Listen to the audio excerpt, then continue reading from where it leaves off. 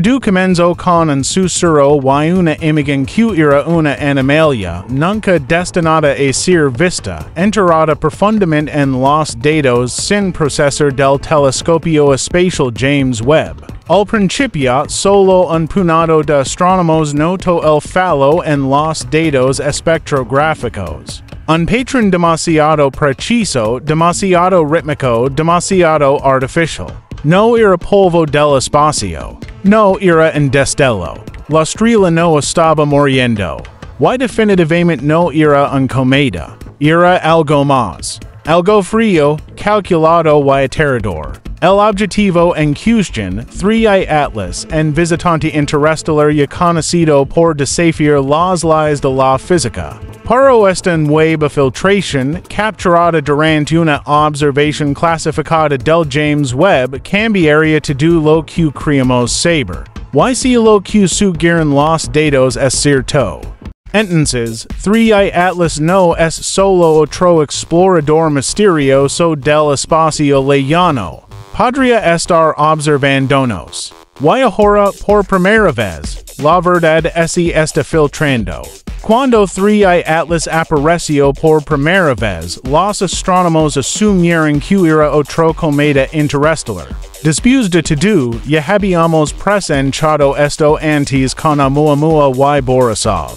Objetos inusuales de otro sistema estelar que pasaban por nuestro Sol y desaparecen en la nada. Para 3I Atlas se destacó de inmediato. No fue solo su trayectoria o su velocidad lo que levantó sospechas. Fue la forma en que actuaba, a diferencia de los cometas típicos, que desarrollan una coma visible de vapor de agua y polvo cuando se acercan al Sol. 3I Atlas se negó obstinadamente a seguir el guión.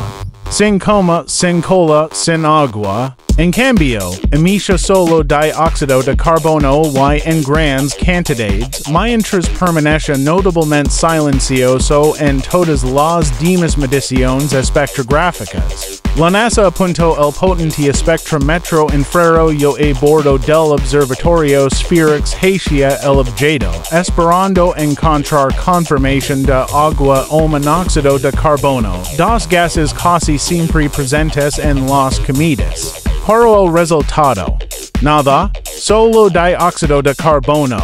Sin agua, sin CO, una historia química nunca antes vista en la historia de la observación espacial. ¿Qué tipo de objeto emite CO2 exclusivamente? La respuesta era inquietante. Ninguno que conociéramos. En sequera los cometas más extraños de nuestro sistema solar mostraban este comportamiento. Además, si no actuaba como cometa y como asteroide, entonces, ¿qué era? La NASA permaneció notablemente silenciosa a pesar del creciente interés público. Para puertas cerradas, el telescopio más poderoso ya había sido apuntado hacia 3I Atlas. El Telescopio Espacial James Webb, conocido por su resolución sin precedentes y su detalle espectrográfico, fue encargado en secreto de vigilar el objeto. 6 de agosto de 2025.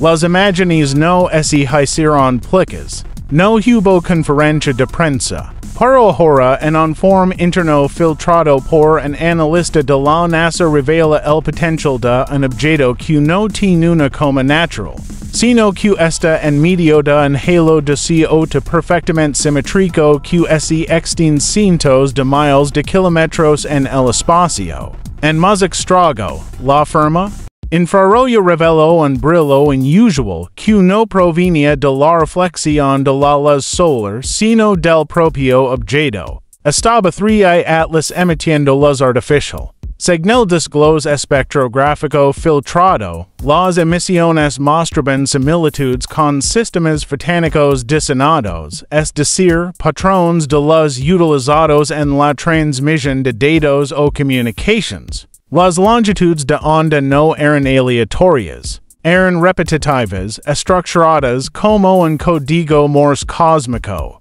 YCSO no fuera suficiente, también ese media que el objeto tenía 46 kilómetros de diámetro, mucho más grande que cualquier otro objeto interestelar conocido y estadísticamente demasiado grande para aparecer al azar. Para que una roca de este tamaño entra en nuestro sistema solar desde el espacio interestelar significaría una de dos cosas. O nuestra comprensión del universo está extremadamente equivocada o este objeto fue enviado aquí a propósito. O de los hechos más aterradores no fue sobre el tamaño del objeto, su química o sus emisiones. ¿Fue la ruta?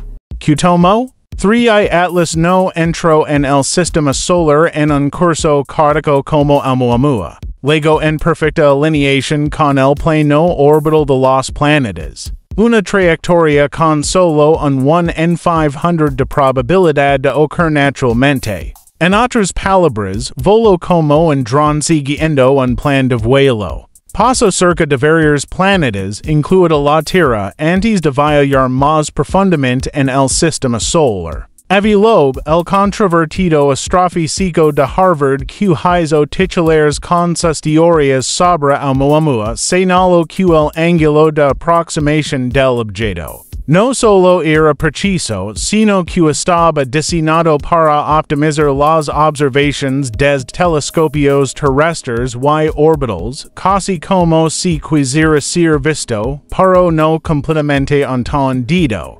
Y recuerda, el punto de origen de este objeto se remonta a la misma región del espacio de la constelación de Sagitario donde se detectó la infame señal. While in 1977, ese señal, hasta el día de hoy, sigue siendo una de las evidencias más confiables de una transmisión artificial desde el espacio profundo. Ahora considera cuáles son las probabilidades de que el objeto más enigmático jamás observado en nuestro sistema solar provenga de exactamente la misma región. A medida que crecen las especulaciones, comenzó a surgir una nueva teoría.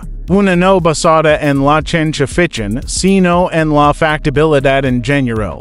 YC3 Atlas no fuera en absoluto un cometa o asteroide, sino un objeto mejorado por tecnología. Imagina esto: un asteroide masivo de un sistema estelar distante, fachado y equipado con maquinaria interna, sensors o incluso un hábitat artificial encerrado en roca densa para proteger contra la radiación cósmica, con una capa externa delgada diseñada para sublimar CO2 y enmascarar su estructura interna. Parecería natural a los observadores distantes a menos que alguien prestara más atención. Este concepto no es nuevo. De hecho, ha sido propuesto por científicos aquí en la Tierra como un método para viajes interestelares. Naves hecas de asteroides que usan cuerpos rocosos existentes como blindage natural para misiones.